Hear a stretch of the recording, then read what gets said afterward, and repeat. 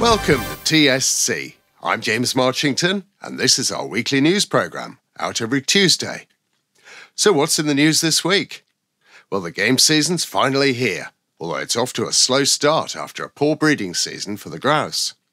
Scott Barnett won the Parazzi Sporting Grand Prix at the weekend. And here at the Oxford Gun Company, the Browning August Challenge is in full swing, and there's still time to win one of 3 Browning 525s. All that and more coming up after this.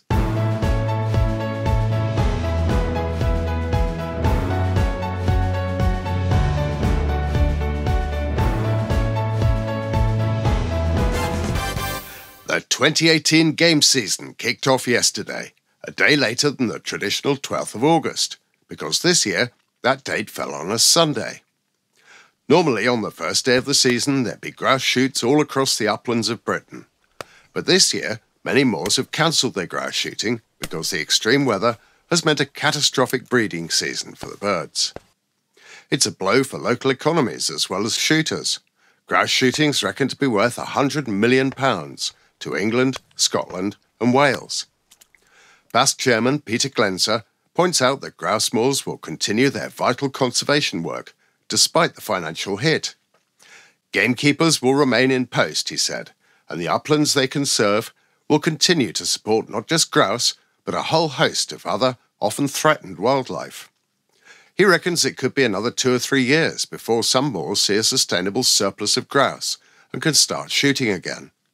Meanwhile, the season for partridge, duck and geese opens on the 1st of September, with pheasants a month later.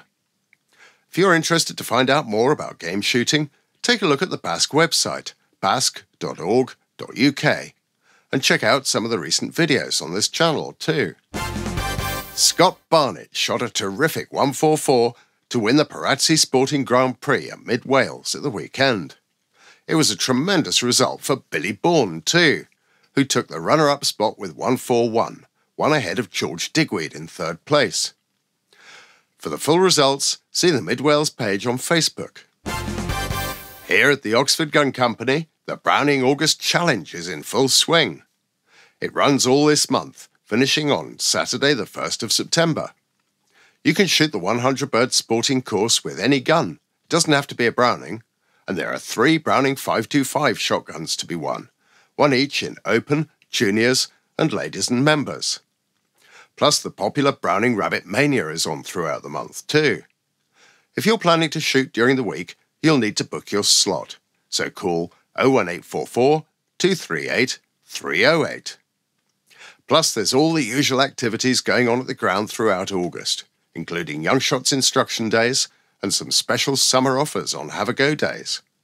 And with the game season coming up, there's the chance to brush up your skills on a special course of game and driven targets in association with Alan Payne Clothing. For more details, check out the Oxford Gun Company on Facebook or see oxfordguncompany.co.uk. Looking ahead to next month, it's the big Oxford Festival of Shooting on Saturday the 22nd of September. Entry's free and it's going to be a great day out for all the family, with demonstrations, trade stands and have a go at clay shooting, air guns and archery. Dogs are specially welcome and there are scurries you can enter on the day. As well as a local scout group, there'll be demonstrations of stonewall building and muzzle loaders. Exhibitors include Fausti shotguns and Didito boots. Plus that day is also the next competition in the TSC series, which is getting started again after its summer break. There are some great prizes to be won on the day, and it's a qualifier towards the grand final in December, when 2 under-21s will be winning a car each, courtesy of our sponsors Lodge Hill Garage and MG Cars. For the latest updates on the festival, check out the Oxford Gun Company Facebook page.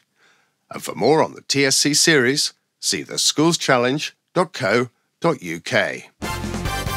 Now here's our pick of the latest shooting videos on YouTube. Dave Carey is aiming to uncover the facts about shooting high birds, with the aid of some party balloons, a spool of fishing line, and a rangefinder. To watch it, click on the link in the description below. Well, that's it for this week's news. Thanks for watching. As always, we're back on Thursday with our next video. so make sure you tune in to watch that one. Remember to check out the Oxford Gun Company Facebook page to see what's coming up. You'll see they're recruiting just now, so if you fancy working in the shooting industry, check that out too.